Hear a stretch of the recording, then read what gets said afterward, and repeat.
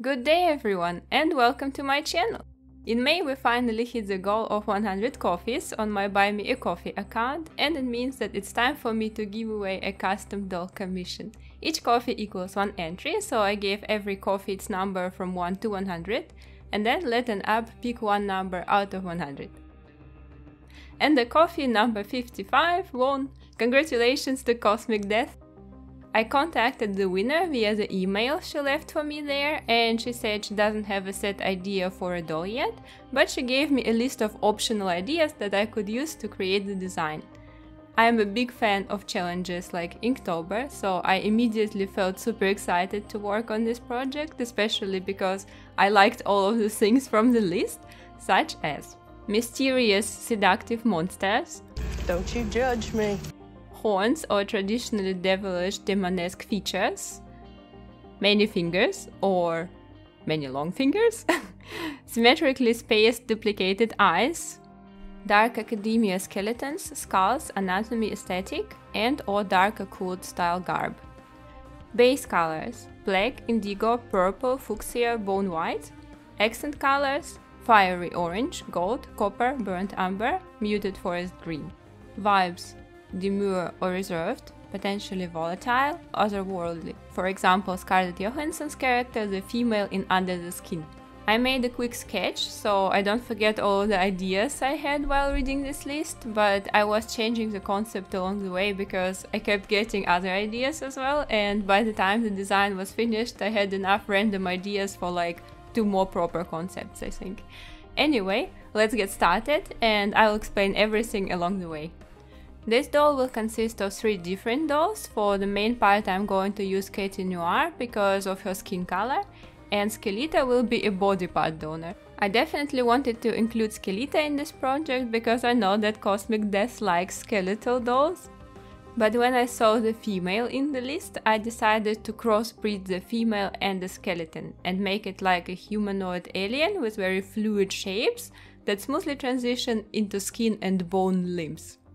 I had 2 of these exact same Skelita dolls in my collection, but I decided to sacrifice this one for body parts because first of all she had deformed thighs, I guess because they were made of softer plastic, and a broken elbow. So I don't think she has much collector value, especially if I have a second Skelita without these defects. For this project I only need the parts that are below the knees, so let's quickly chop them off.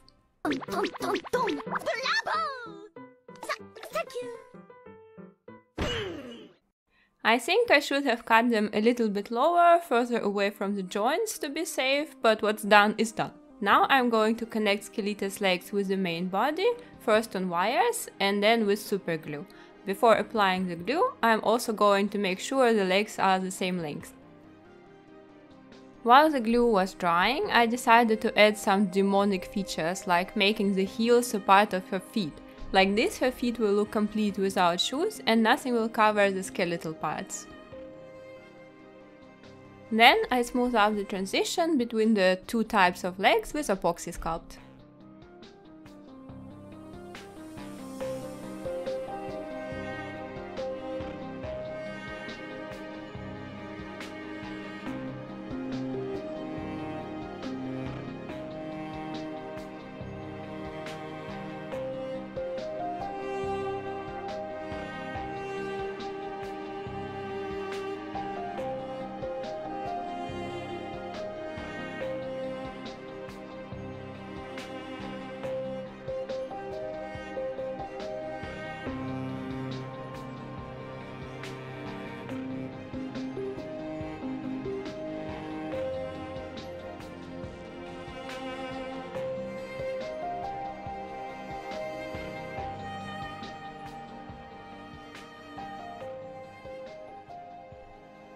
Combining the female and the skeleton gave me some xenomorph vibes, and I immediately thought about works of H.R. Geiger, so I've decided to seek inspiration from his works for further transformations.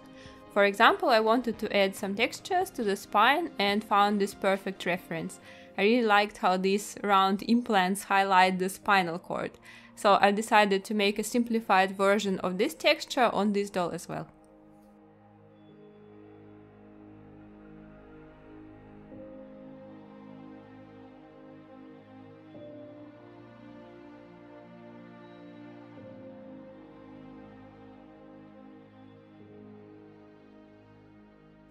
I have to admit I'm pretty much into skeletal dolls lately, and there's a few projects I wanna do soon. Like, I have one skeletal with a broken neck. That one was my first attempt to make Hone, but some stuff went wrong, so now I want to repurpose that body for something else. Plus, recently, someone in the comments suggested to make another interesting ghost for my yokai collection, where I could use the spine I have left from this project now. And besides these ideas, I have another 3 project ideas where I could use Skeleta as well. Unfortunately, I don't have enough Skeletas, but I'll look around and see what I can find on eBay.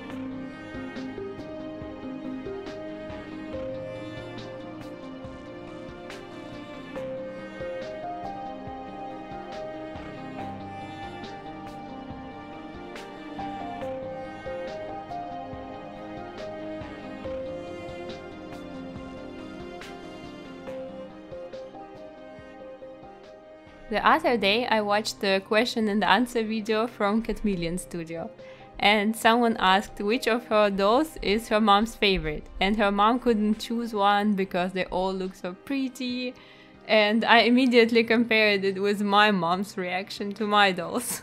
When she first saw my dolls, she was like, "What the hell is that? Why do you have to make these abominations? Can't you make pretty dolls?" I explained to her that I find pretty dolls boring, and there's plenty of people who share my opinion. But it turned out that she already started to panic and called my brother to ask him if he thinks I need some help and what could have happened to me to create such a thing. My brother is a very chill dude. He said, "Well, life has mercy to no one." Then she calmed down and decided that I'm just expressing myself. And recently she called me as well while I was working on one of my previous dolls and was saying something about doll faces, and I was like, "Oh, check out this one, her face is rotten." And my mom was so silent for a bit, and then she went like, "You know, I can tell you one thing. If one day you go to hell, you won't be scared." I don't know if that's a compliment or not. I'm not quite sure. Of course, she meant it only half serious, but I really liked the hell part. For some reason, it made me even more inspired to make demonic things. After all, we all want to belong somewhere, right?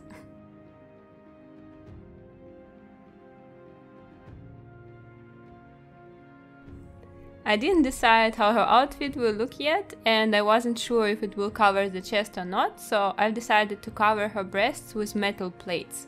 I knew that I can't use much fabric here because I wanted to keep the back and at least a bit of her ribs open.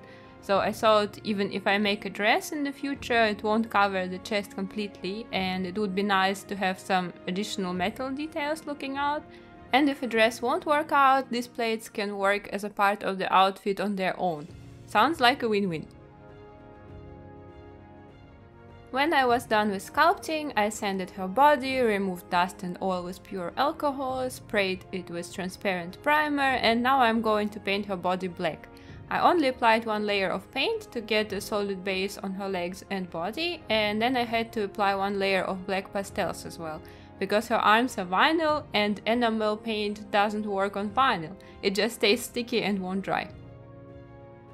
I sealed the pastels with Mr. Super Clear sealant, and now I want to dry brush her body with black metallic paint as well.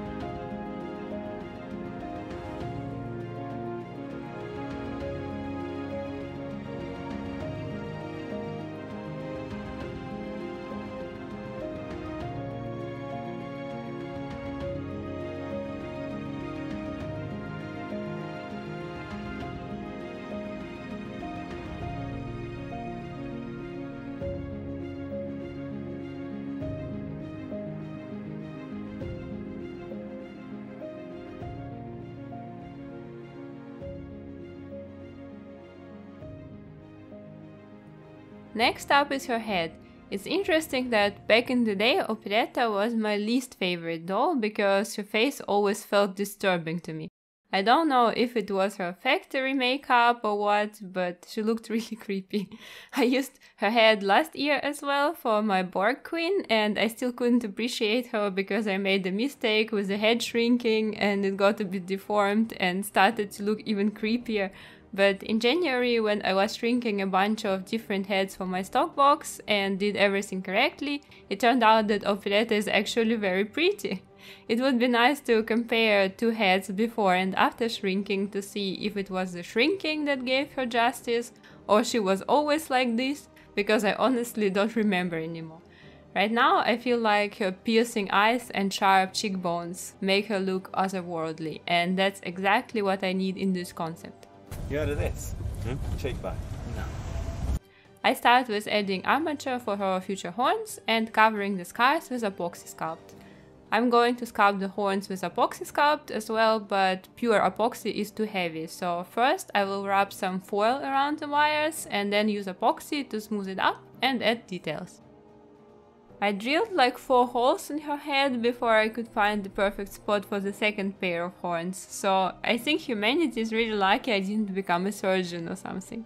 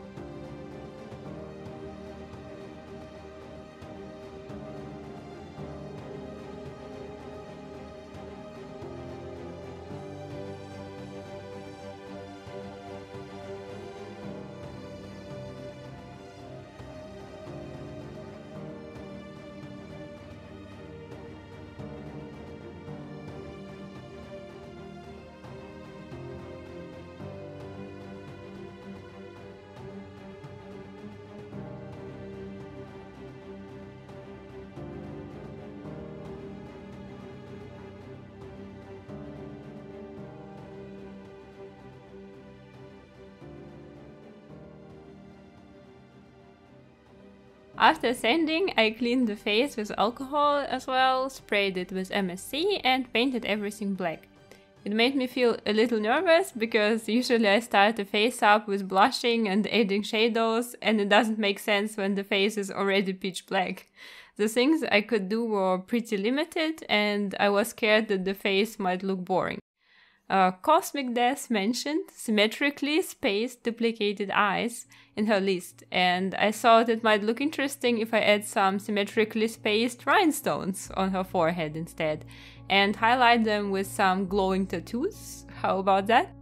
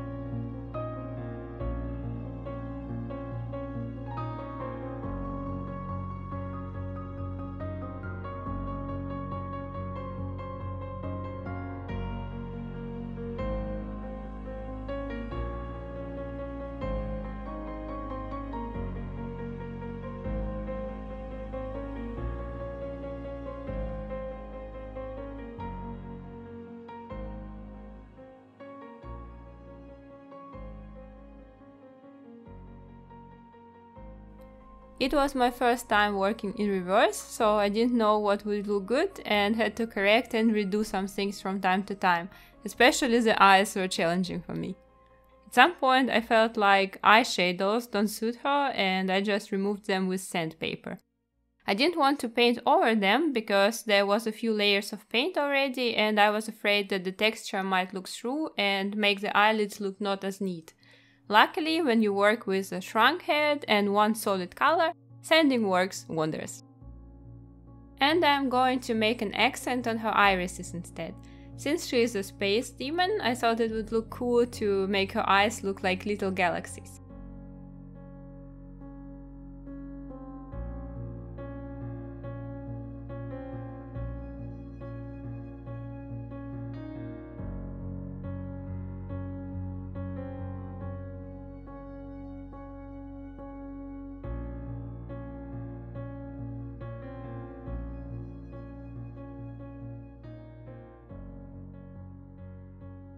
People in the comments were asking me if I seal iridescent paint or not, and I think it's a really good question because it depends on the effect I want to achieve. For example, this time I wanted the iridescent paint to look a bit more subtle, so I sealed it with one layer of MSC and added some metallic highlights in the end.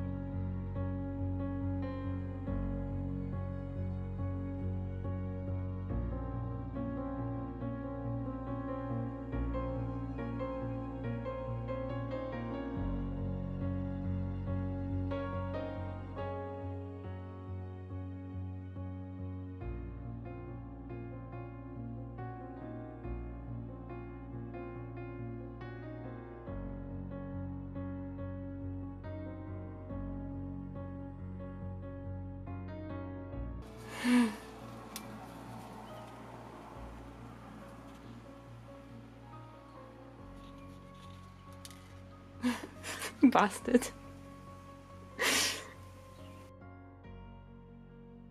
Later on I will add more rhinestones, but for now I'll keep it how is to not overdo with decorations. After all, adding them is always easier than removing. Now it's time to put her head on her body. Shrinking her head made her neck hole smaller as well, so first I need to make some adjustments. Removing some material with the Dremel will also heat up her head and make it easier to put it back. When vinyl is warm, it becomes flexible again, and epoxy sculpt doesn't work with flexible materials, so I wasn't surprised when a piece of epoxy chipped off, but don't worry, I can easily repair it with black epoxy again. It's better to not glue anything and just remove the disconnected bit and replace it completely. Freshly mixed epoxy is soft and easy to blend, I'll just fill up the cavity and it will look as good as new.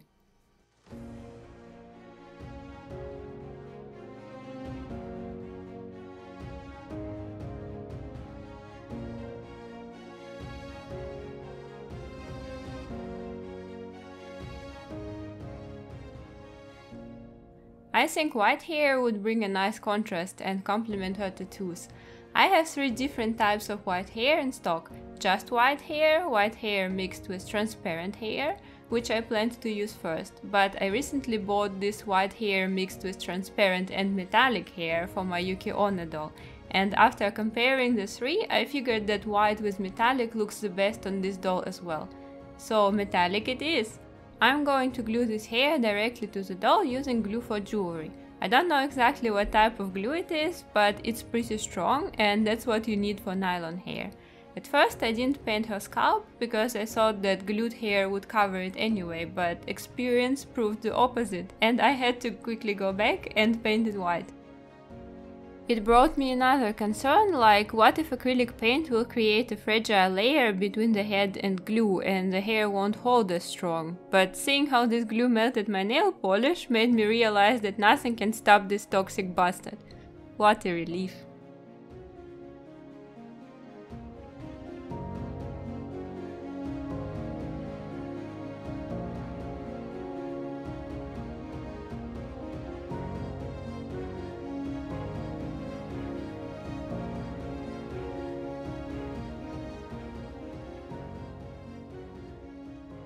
Here's what I've got. I think she looks great from the back, but from the front she looks a bit bald.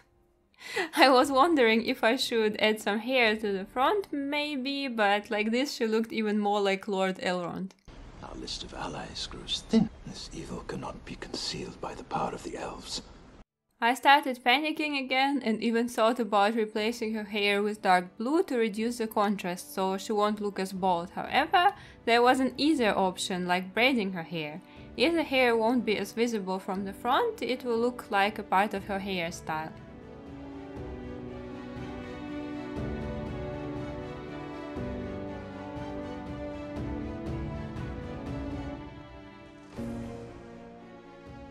I gave her a pretty simple hairstyle, but it already made everything look so much better.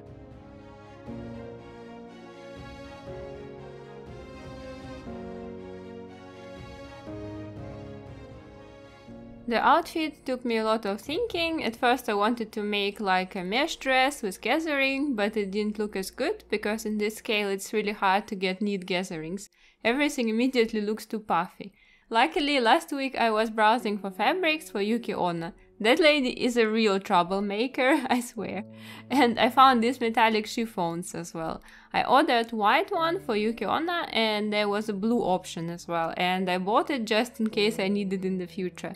The white chiffon didn't work for Yuki Onna, but this blue one turned out to be perfect for this space demon lady. Life works in mysterious ways and never goes as planned, I guess. So I tried around and figured that she needs a skirt and something on her arms because they look too bare. So I decided to make just sleeves and a skirt for her.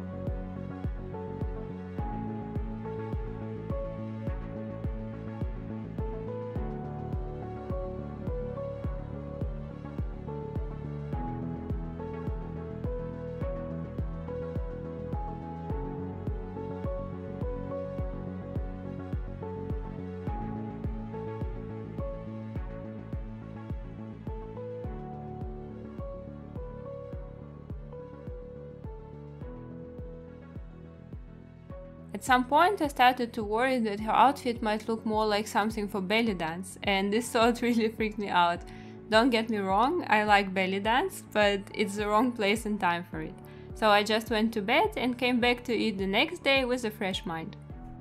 I planned to make slits on the sides of her skirt from the get-go, but now I figured I need to make the blue panels even thinner and a bit shorter to get away from that belly dance vibe.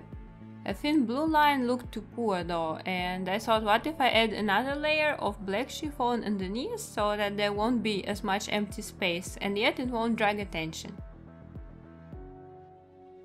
I also tried to distress the fabric with a lighter to make it look even more demonesque, and I think it really helped to get the mood right. Before this day I've never thought that the line between demons and belly dancers is so easy to cross.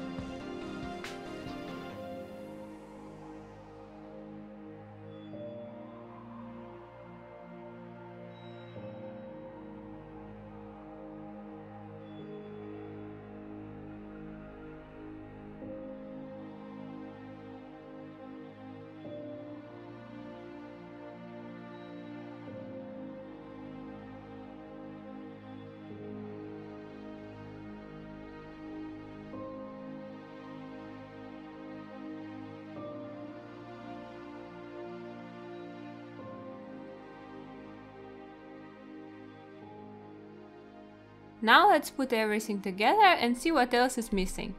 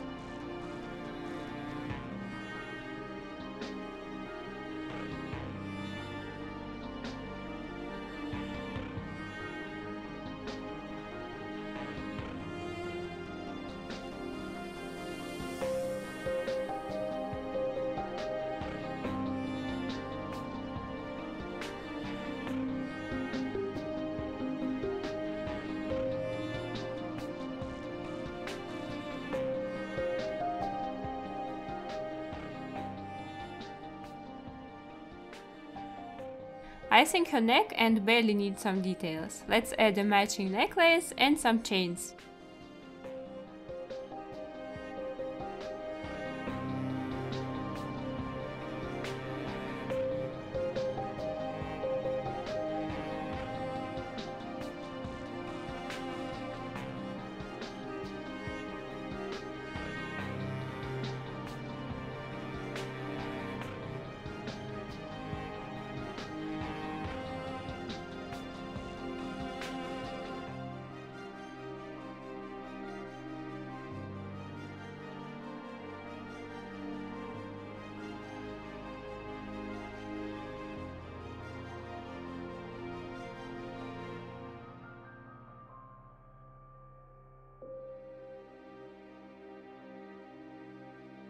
I like how the chain is highlighting the ribs now. Looking good so far. I guess some hair accessories wouldn't hurt as well. The least I can do is to cover them elastics with trim.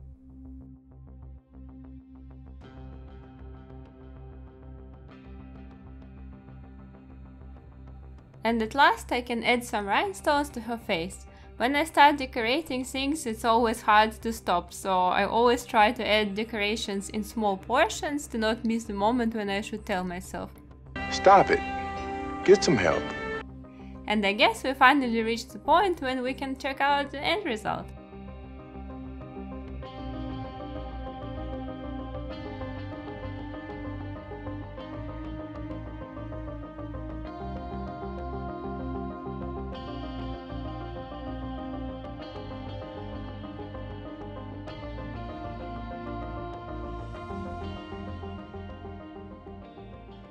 This project was very special to me because it was a really fun challenge where I had much creative freedom but enough directions for me to not get lost in the endless pool of options. I would like to thank the winner for sharing this experience with me and bringing me so much inspiration. Just between me and you guys, I felt really nervous working on this doll because it turned out that the winner is also an artist and her works look absolutely stunning. So what I'm saying is that you should definitely go and check out her Instagram, Cosmic's Gifts Shop, and your jaw will drop as well.